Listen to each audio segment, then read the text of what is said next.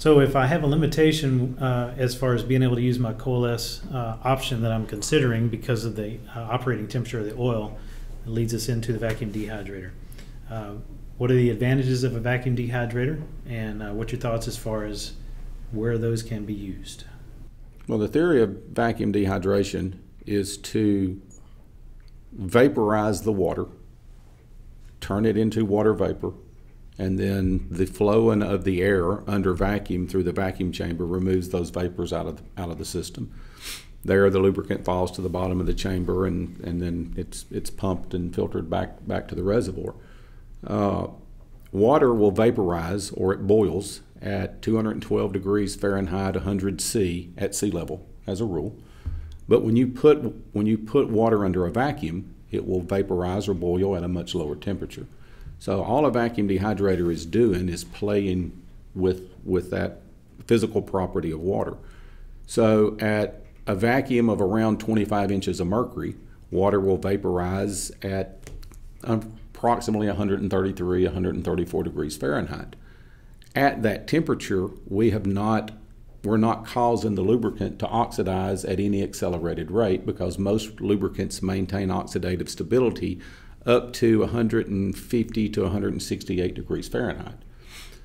Heat typically is needed to get the lubricant to that temperature before it's exposed to the vacuum.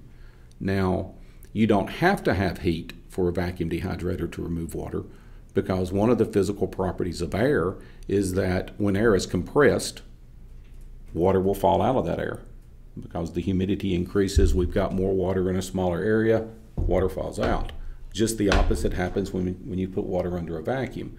Not water under a vacuum, but air under a vacuum. When air is under a vacuum, the humidity of the air decreases. So the air flowing into the vacuum chamber has lower humidity than the lubricant has. Humidity is always going to try to equalize in an environment. And with that lower humidity air flowing through the vacuum chamber in contact with the wet lubricant, mass transfer is the term that some people use. But by mass transfer, you're going to be removing water even before you get to that heat. But if you want to remove the maximum amount of water that you can remove and not harm your fluid, understanding that water in that fluid is harming the fluid and it's harming the systems that the fluid is trying to lubricate and protect, vaporizing that water and getting it out removes the water at a faster rate. And that's important, faster rate, because I think it's real important to mention that if you have to recover a system that has a water ingression, heaters are required. I would agree. Well, Absolutely. Let's make a point about mass transfer that needs to be understood too. Mass transfer has its place, and mass transfer can be used effectively. But a vacuum dehydrator is a very expensive way to mass transfer. To get the effect that Richard was talking about, the low humidity, you can do two things. You can pull it under a vacuum, which spreads everything out, makes it less dense, or you can just have really dry air.